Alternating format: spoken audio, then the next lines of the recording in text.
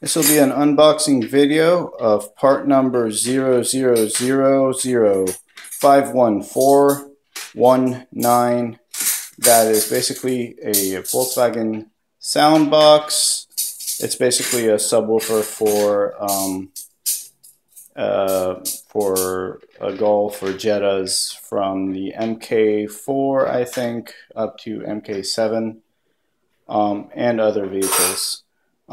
This is supposed to fit in the spare tire well.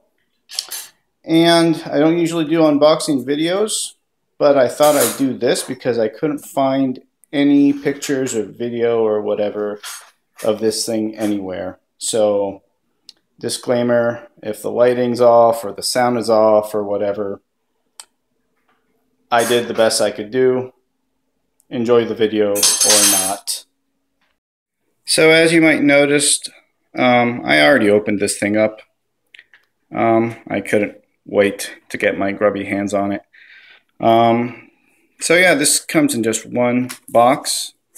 I actually bought this off of eBay. Found it at a pretty good price there. The MSRP for this thing from dealerships is $660. I managed to find it at a steep discount. So if you look hard enough, you might be able to find it at pretty steep discount. Anyway, so what we're looking at here is the contents of the box. This bigger box here basically contains the sound box itself, and we'll have little accessory and wiring stuff in the side box. Okay, so you'll see the original box there. This is the box for the sound box. If the box will cooperate with me, we have a bunch of protective foam, and there's the sound box itself. At the top, I'll take it out here, but we'll see that the top is a shiny plastic finish, and the rest is all felt. And here it is, out of its little bag there. As you can tell, this top finish is really shiny. And then you have everything around is felt, and that's it. This sound box is actually bigger than I thought it would be. It's just kind of going over it with a measuring tape. You'll see that this is about, so a little bit under 2 feet. Just 1 inch under 2 feet here. So that's quite a bit bigger. Now on the MK6s, my understanding is that this will take the place of your spare tire. Somehow they don't indicate that for the Mark 7s, but I'm not sure how. So the depth of this thing is about a little bit under 5 inches there, if you can see it. Yeah, a little bit under 5 inches, 4.5 inches. So that's a look of it. It looks really nice. It's too bad it's going to sit underneath in the trunk and the wheel well and all that. Let's take a look at the other side. And here's the other side. As you can see, the sound box is mostly a sound box. It's empty space, probably just for reverberation and all that.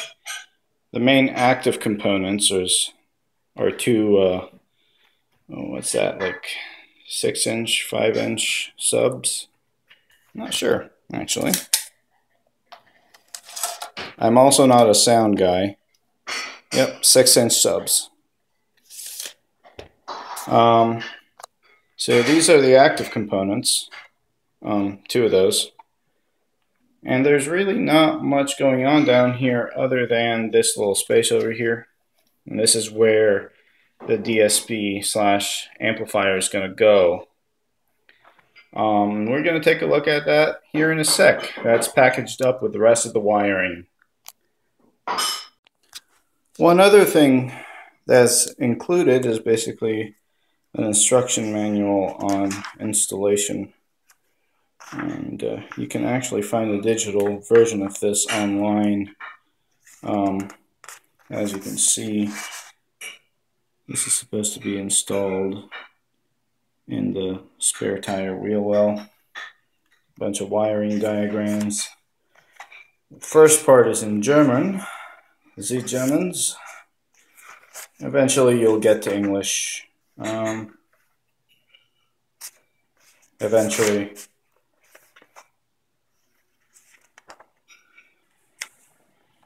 English on page 33. That's fun. Alright, so all that remains is basically this little box that comes in the side. This contains the amp and all the components and wiring and all that are needed. So if we open this up, see, this doesn't really open up in a really helpful way.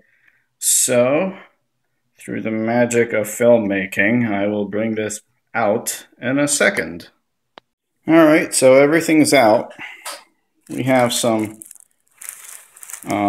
what looks like a little spacer, I think. It's just a plastic spacer. Yeah, I think that's a plastic spacer, probably to set on the bottom, depending on which, on the bottom of the sub, depending on the installation application. A little two-sided tape, it looks like here.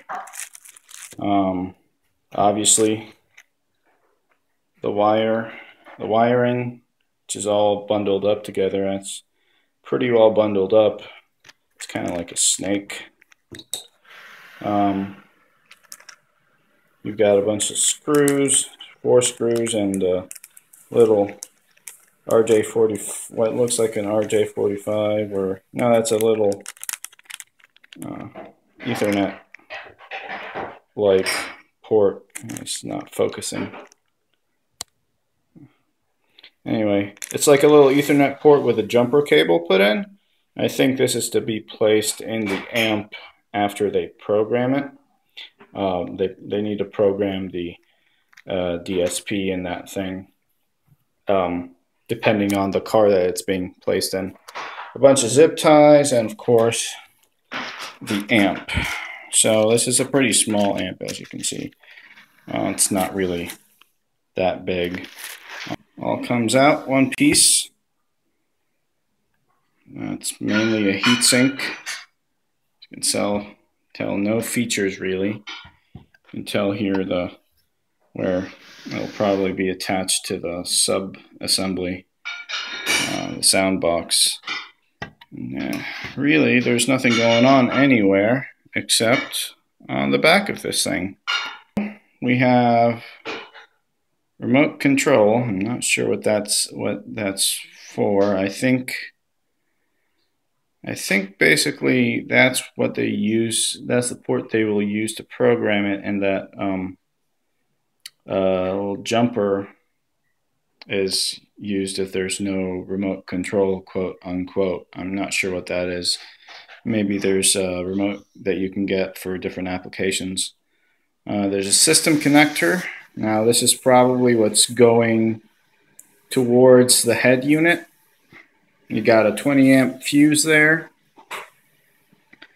and you've got the subwoofer output, and what looks like a little status light or something like that.